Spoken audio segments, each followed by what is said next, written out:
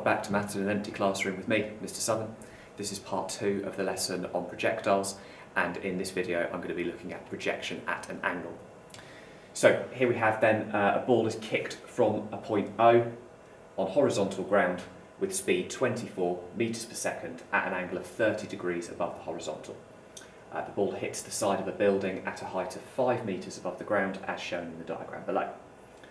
Find the horizontal distance from the point where the ball was kicked to the foot of the building. So we're being asked to find this distance along the x-axis, if you like, along the base. And we're also going to find the speed of the ball as it hits the wall. Right, okay, so the first thing I'm going to do is I'm going to look at the fact that this was projected with speed 24 metres per second at an angle of 30 degrees. And I'm going to think about what this means. So I'm going to draw it on the diagram, like that. And I'm going to label that with 24 for the initial speed. And then this angle here I'm going to label as 30 degrees. And what that's going to enable me to do is to consider the horizontal component of the initial velocity and the vertical component of the initial velocity. So I'm just going to crack out some dashed lines on the diagram here to show you what I mean by that.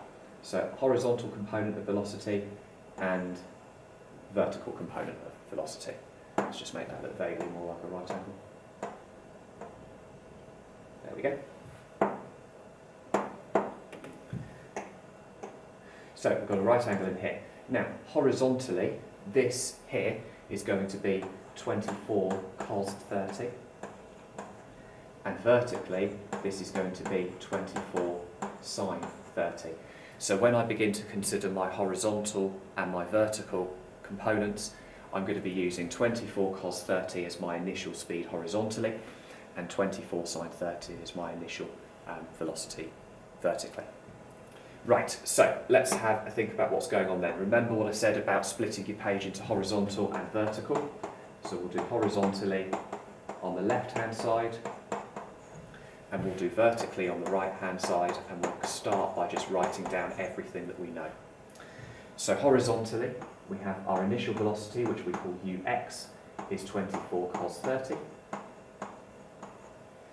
The acceleration, because the speed is constant, is 0. We don't know anything about the distance travelled, we don't know anything about the time, so at the moment that's all we've got horizontally. So vertically, we know that the initial velocity, vertically, so we call that uy, is 24 sine 30. And because you know your exact trig values, you're screaming at the screen, sine 30 is a half, Mr. Southern, so just write 12. Okay, so the initial velocity vertically is 12. We know that the acceleration is negative 9.8 because it's due to gravity. We don't know the time, but we do know the displacement because we're looking for this point here where it's 5 metres above the starting point, so we can say that Sy is equal to 5. So I'm going to start looking vertically here because I've got enough information to work out the time from the displacement vertically with the other information that I have. So I'm going to crack out my suvat. S equals ut plus a half at squared. Vertically, S is 5. U is 24 sine 30, which we now know is 12. So I'm going to write 12t plus a half. A is negative 9.8 and t squared. And we're going to now get a quadratic that we can solve to find t. So 5 is equal to 12t minus 4.9t squared. So 4.9t squared minus 12t plus 5 equals 0. And we can head over to the class whiz to solve that for us. So into equation, polynomial, degree 2, a is 4.9, b is negative 12, and c is positive 5. And it's giving me two solutions for t. One is 1.9165, etc. And the other one is 0.5324. Let's just take a moment to consider why we've got two solutions and which one we're going to use as we proceed. Well, we've got two solutions because we've got this point here where the displacement is 5 metres, so 5 metres above the starting point. We've got another point here that's at the same vertical displacement, and that's why we've got two positive values of t. Now, this one happens before this one, so we're going to take the greater value of t as the one that we proceed with. So this is the one that we're going to use for subsequent calculations. Now that we know t, we can work horizontally to find that horizontal distance. And remember what we looked at in the previous video is that to find your horizontal distance, that should say S,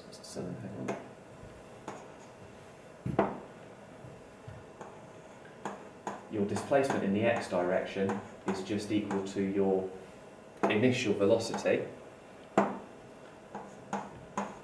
multiplied by time, because that velocity is modelled as being constant, so it doesn't change.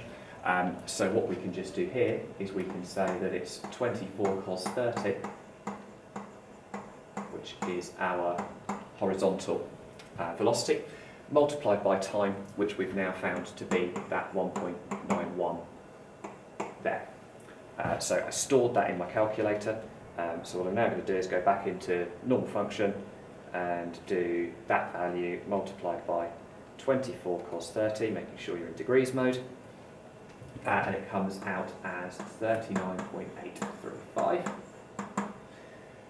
So the displacement in the x direction to three significant figures is 38.9 metres.